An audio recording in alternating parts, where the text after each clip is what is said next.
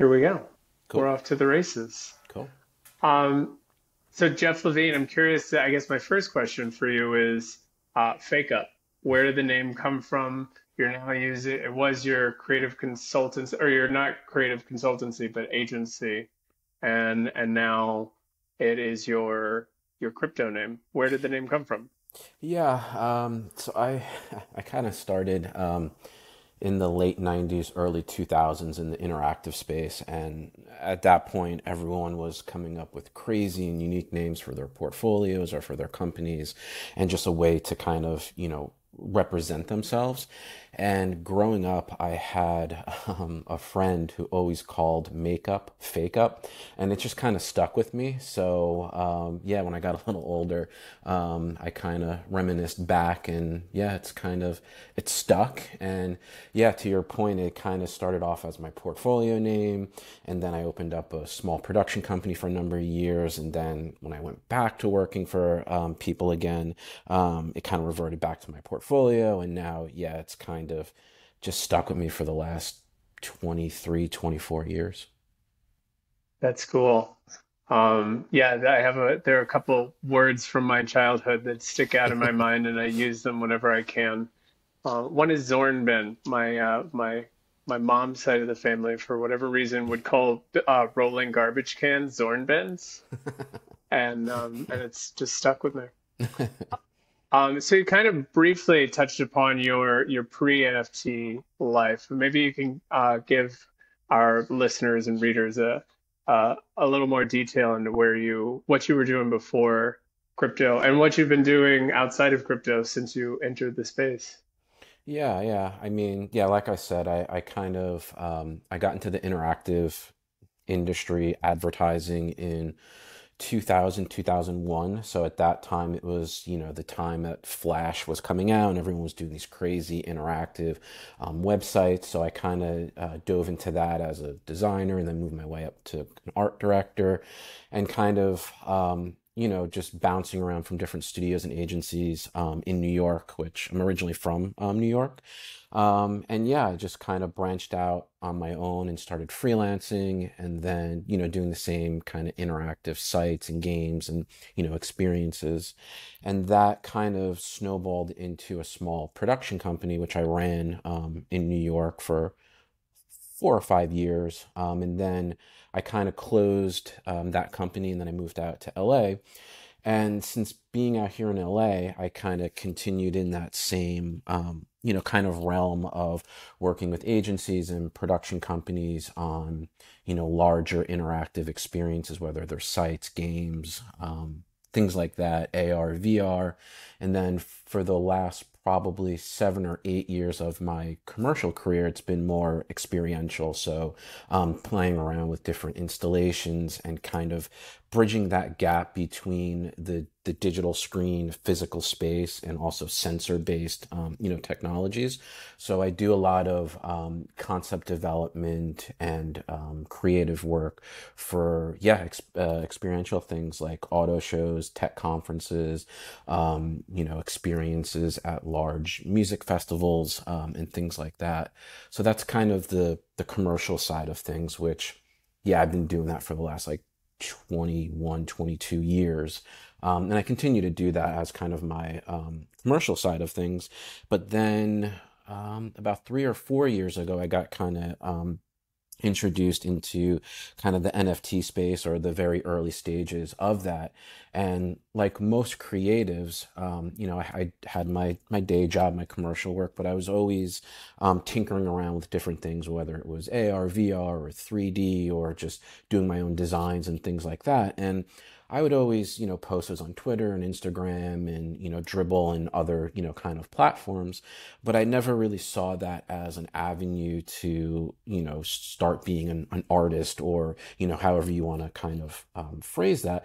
But then the NFT space kind of started to open up and my eyes started to open up too, where here's a platform and kind of here's an ecosystem and here's a technology where I can kind of take those things that I've been creating on the side and my own kind of creative experiments and ideas that don't necessarily fit into, a large brand or something on my commercial side of work, and I could actually, take those and present those to people, and maybe start, selling work, or being more of kind of a independent, digital kind of creator. And just like earlier in my career, it just kind of started to snowball. And yeah, over the last 3 or 4 years, it's definitely kind of grown to a place where I'm, have opportunities like these, like we're talking here.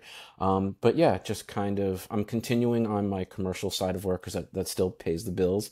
But yeah, I'm definitely progressing and creating more work and learning new things, and yeah, just continuing that journey of creation and exploration. Very cool. I definitely want to ask some questions about experiential, but first I want to talk more directly about the art that you've been minting. The first is I really the first work of yours that really stood out to me were your dot pieces. They kind of remind me of like a pop art sculptor using Dippin' Dots ice cream. How did you arrive at this style? What was the tinkering like? Yeah, I mean, it's interesting you say that, because that's definitely my style. I would say it's more pop art and sculpture based, and you see that with kind of the dot stuff I do, but also with the Gernady stuff I do. But with the dot stuff, it came out of a lot of experimentation, and I wanted to kind of create my own characters, my own scenarios, and again, leaning into kind of the pop culture side of things, I wanted to create things that resonated with people on that pop culture side, but then kind of put my own spin on it. And yeah, it was just really a big exploration with that. And I think the biggest thing with the dot stuff I do is a lot of the characters that I use, they have to have like a strong silhouette and a strong color palette, and it's really important to kind of nail that silhouette and that color palette, because that's what people resonate with. So if I'm doing something like Mickey Mouse, their silhouette is very iconic, but also the color palette is iconic. So when you kind of take the dot style that I have and you create something like Mickey Mouse with that, you need to make sure that you have that silhouette intact and the colors, because if you just look at a bunch of dots, in sculpture form, it's sometimes kind of hard to see, what that is or what you're trying to convey. But once you add that strong silhouette and even more importantly, that color palette, that's what really resonates with people. And that's how you kind of make that connection, because a lot of this stuff is sculpture based, but I also kind of throw in a little bit of abstractism as well. And the interesting thing with the dots is I've developed kind of a workflow or a pipeline to basically take a 3D model that I create, whether it's Mickey Mouse, Homer Simpson, whatever the character or subject matter is, and then I break it into kind of its parts and pieces and those main silhouette kind of shells, and then I run a simulation where all the dots then are kind of building those different components. And once I have this big sculpture of all these millions of dots, then I go in by hand and I start to manipulate and move and, add things here, add things there to really build out those silhouettes and those lines. And then the last thing is coming in with the coloring and the shading and the texturing of all of those elements, and making sure that it's kind of adhering to whatever pop culture icon I'm working with, to make that real concrete kind of connection. Are there any pop culture icons that you have wanted to do a dot sculpture of, but you find they don't have the color palette or silhouette that would be conducive to it? Yeah, it's funny because I have a notebook of so many different ideas of how I want to do something and what I want to do something, and yeah, it's it has to be the right character, but it also the character or the object has to be very popular in culture, meaning a lot of people need to kind of either see the shape or see the color and kind of automatically know, what it is.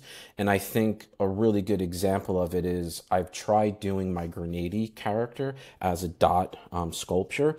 And yes, it looks correct, but the Gernady character isn't so inserted in pop culture where everyone knows about it and knows the color palette. It just starts to kind of fall apart. Whereas if you do like Mickey Mouse or Homer Simpson, those shapes, those colors, kind of resonate with people just because they grew up watching it and seeing cartoons and whatnot. So yeah, there are a lot of things that work, but then there are a lot of things that don't work, and it's just kind of trying to find that balance really, and also trying to figure out like what I want to do creatively and kind of what different things I want to explore. But yeah, to your point, not everything works. Where did Grenady come from? um I don't. Grenady's been something that's been in the back of my mind for quite a while. I've always wanted to kind of create my own character. Again, growing up in the 80s and the 90s and starting my career in the very early 2000s, vinyl toys and designer toys were a big thing, and they still are a big thing. So I kind of grew up on that culture, and I really liked how the characters and just the structure and sometimes the simplicity of those vinyl toys kind of come out from a design standpoint. So yeah, it's just been something that I've had in the back of my mind that I've wanted to do for a long time.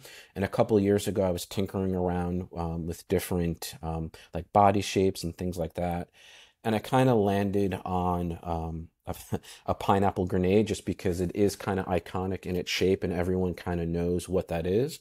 And then kind of sticking on your traditional cartoon arms, legs, feet and hand.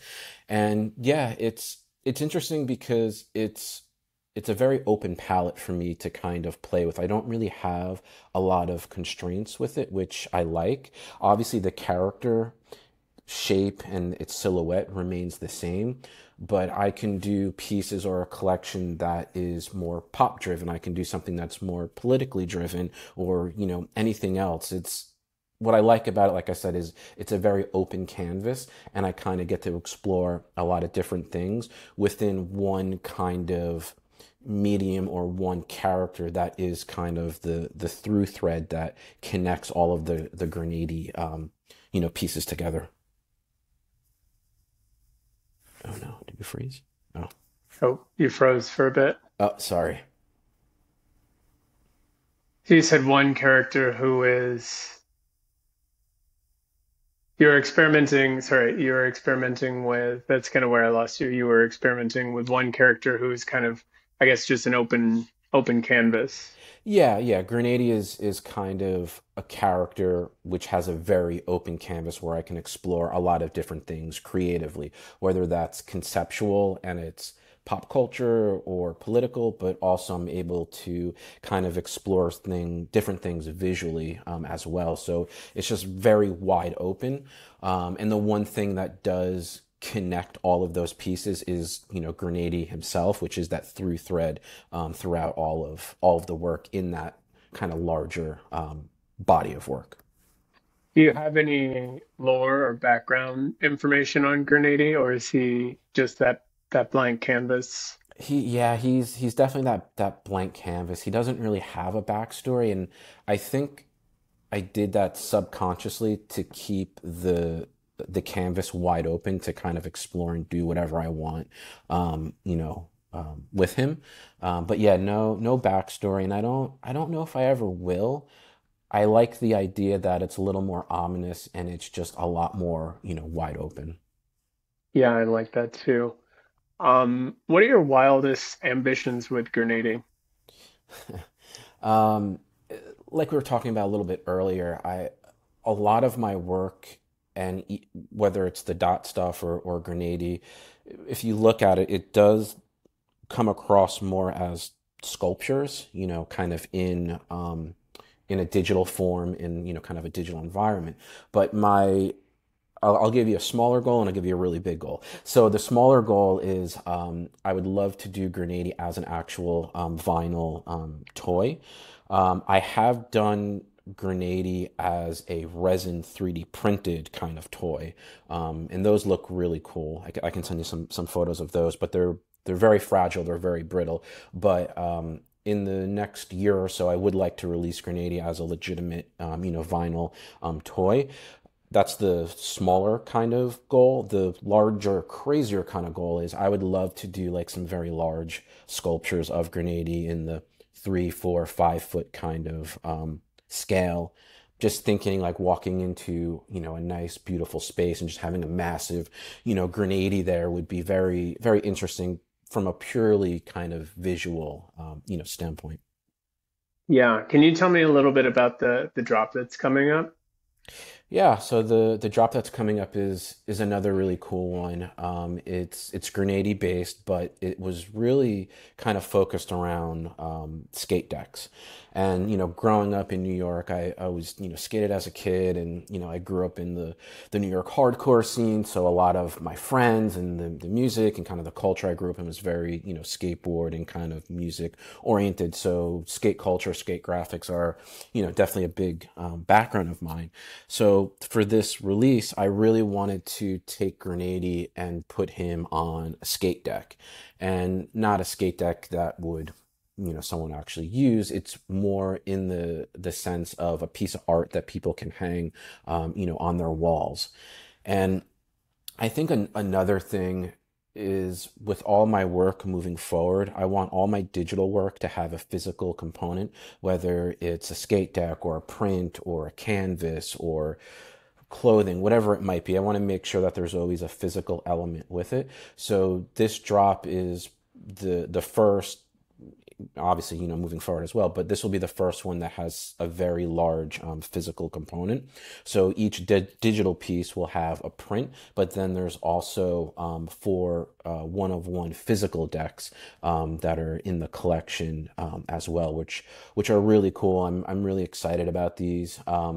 So the back side of the deck has a printed graphic of Gernady kind of in a large space, kind of akin to his sculptured, version.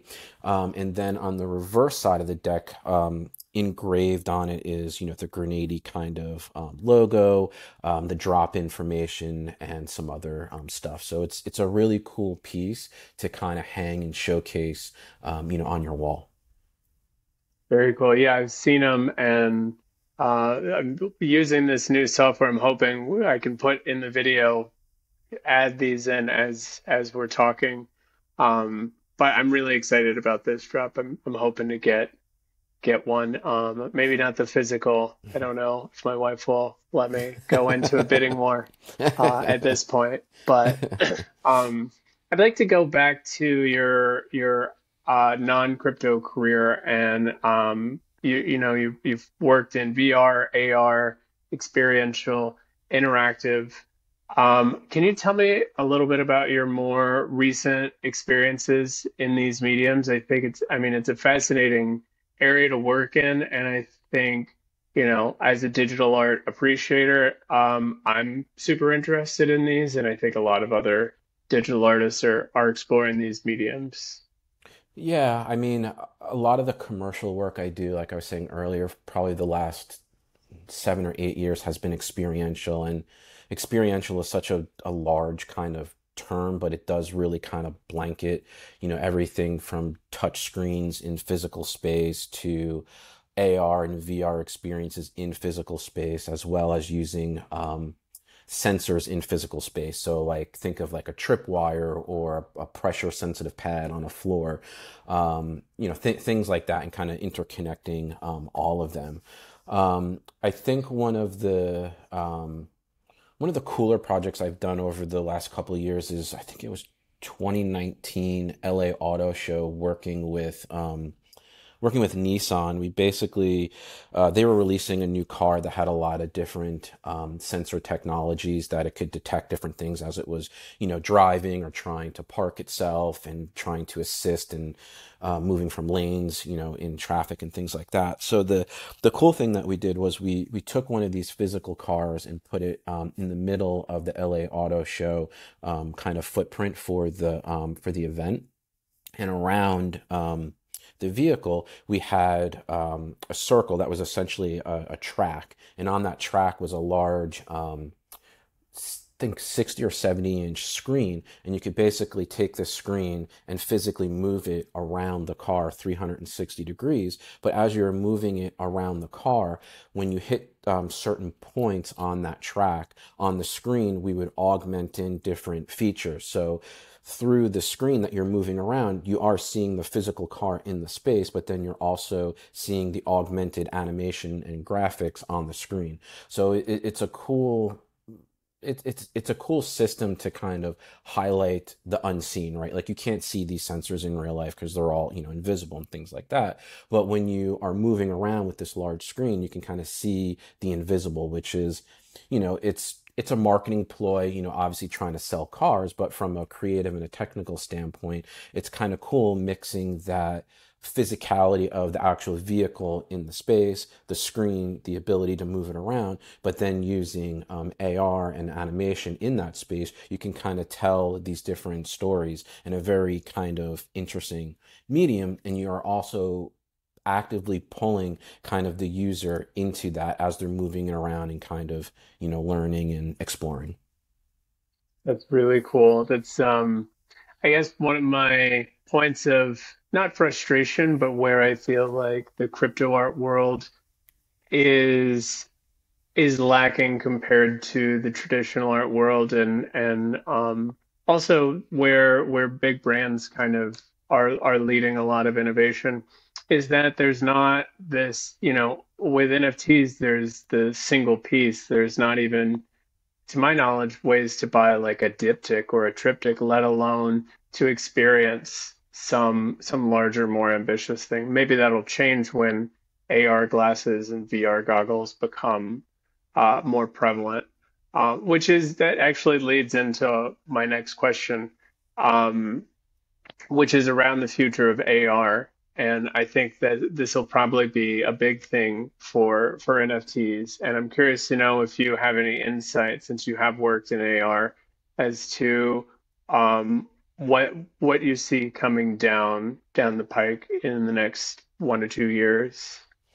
Yeah, I mean, I think the AR and the VR space is interesting. It's definitely come a long way. I think the the the biggest hurdle, I think well, there's a lot, but I guess the two biggest are the first one is the processing power. A lot of devices aren't really able to process high polygon counts, high textures and things like that. So the visual fidelity of stuff when you're in AR and even VR it's lackluster. I would say at this point it's definitely getting better.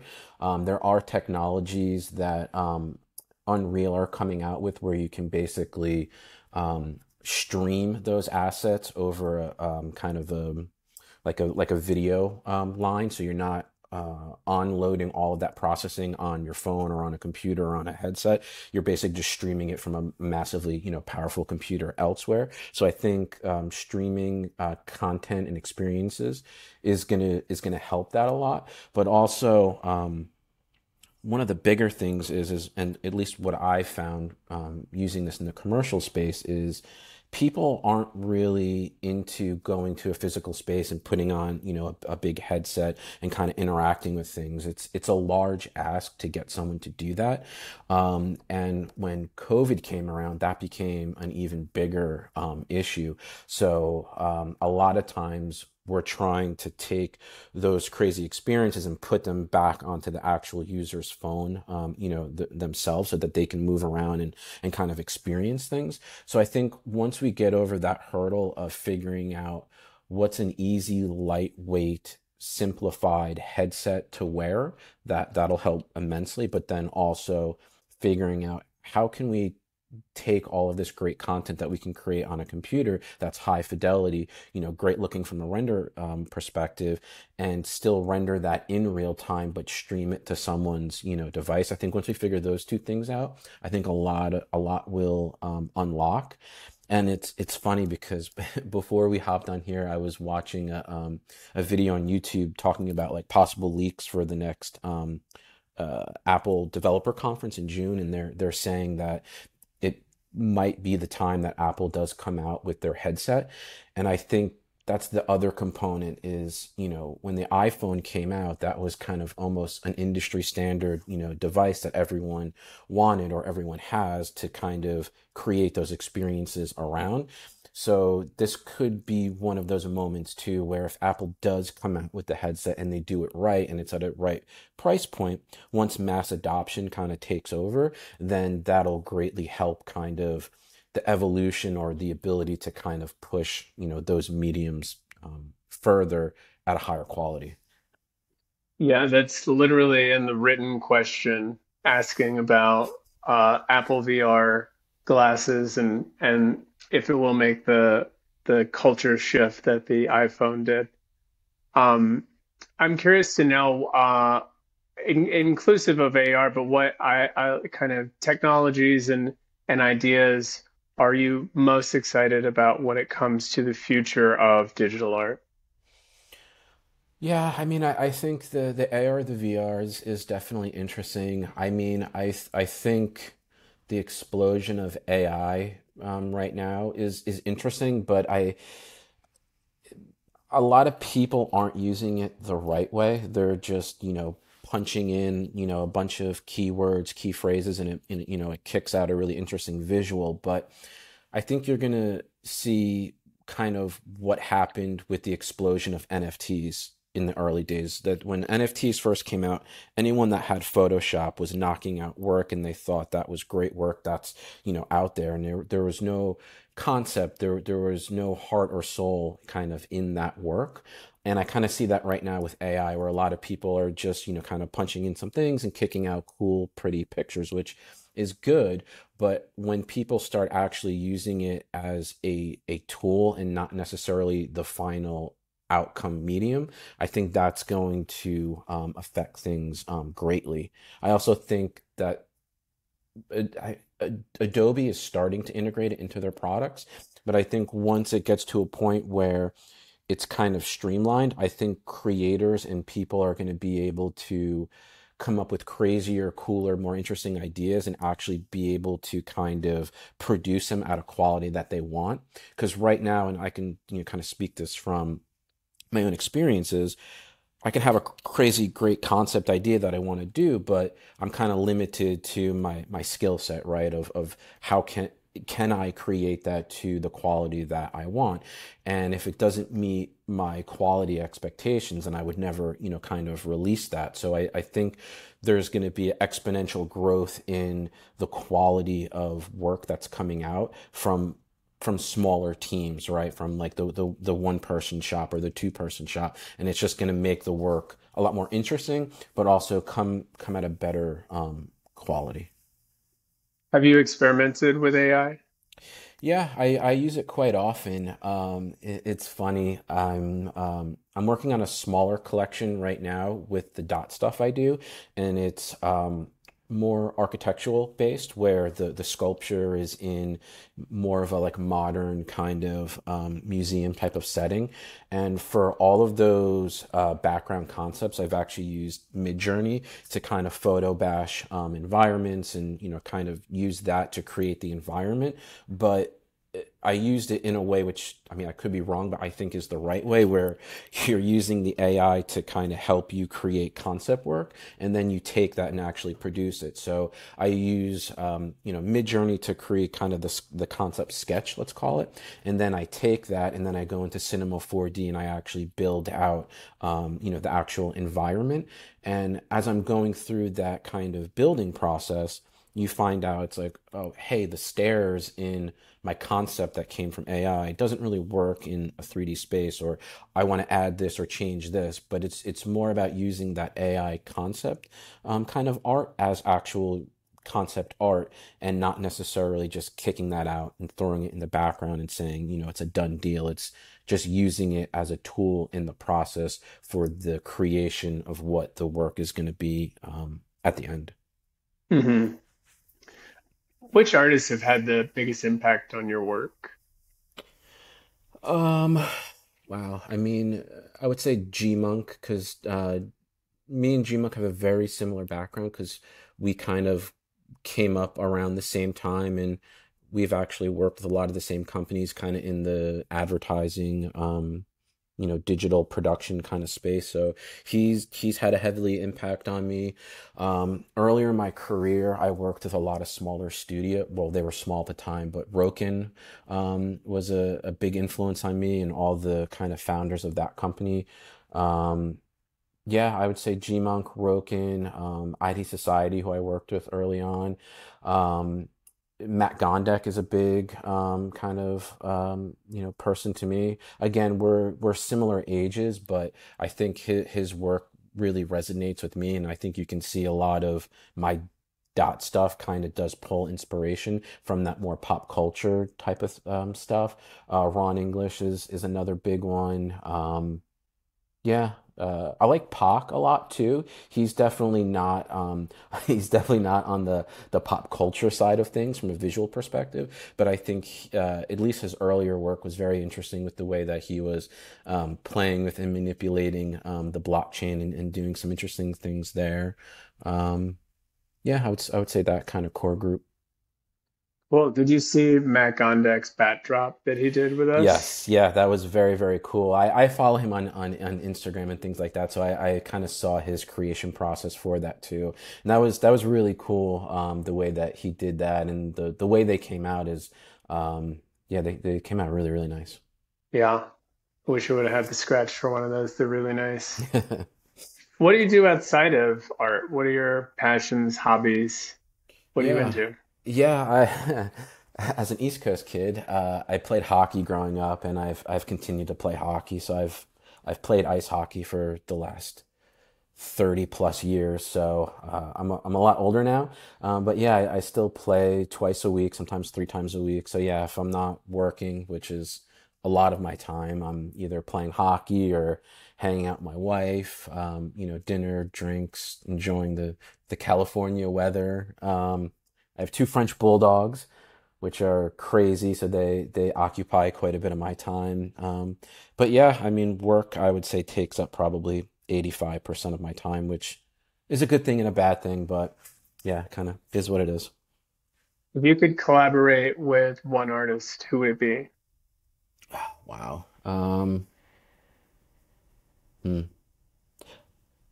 I think I would have to probably say Matt Gondek. I think that could be really interesting.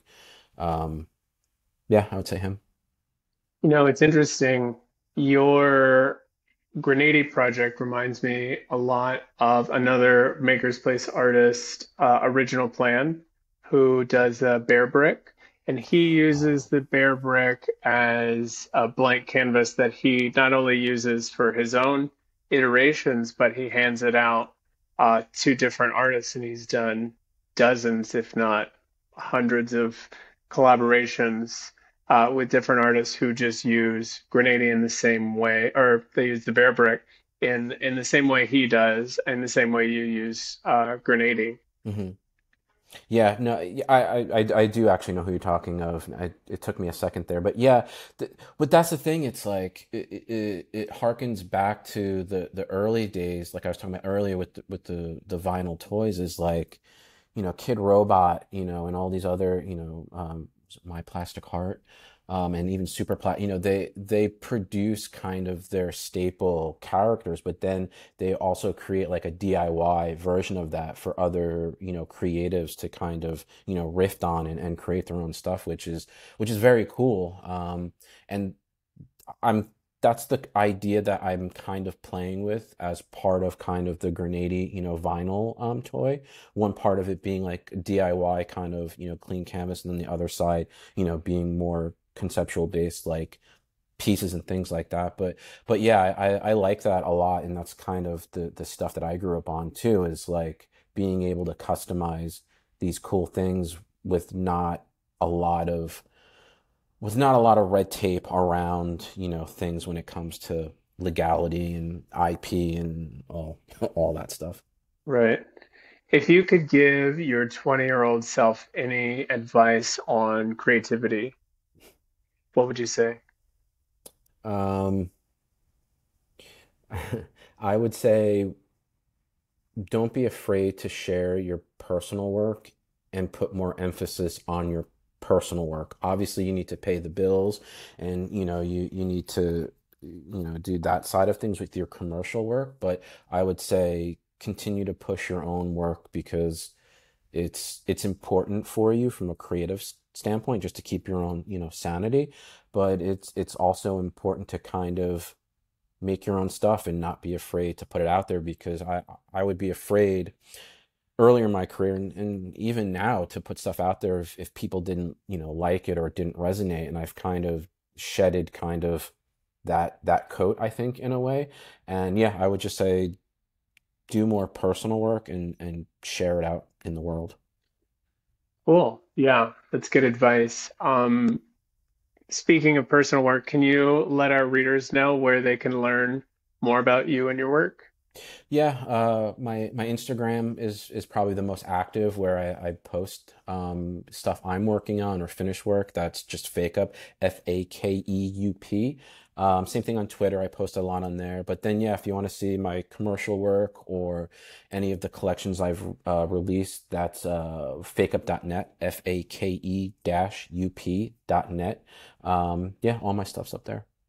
Cool. And Gernady has his own URL Grenady. too, right? Yep, Grenady .net. And yes, Grenady is spelled wrong. I spelled it phonetically, which I think is more interesting, but that's probably another conversation for how bad of a speller I am. But I think at the end it worked out okay.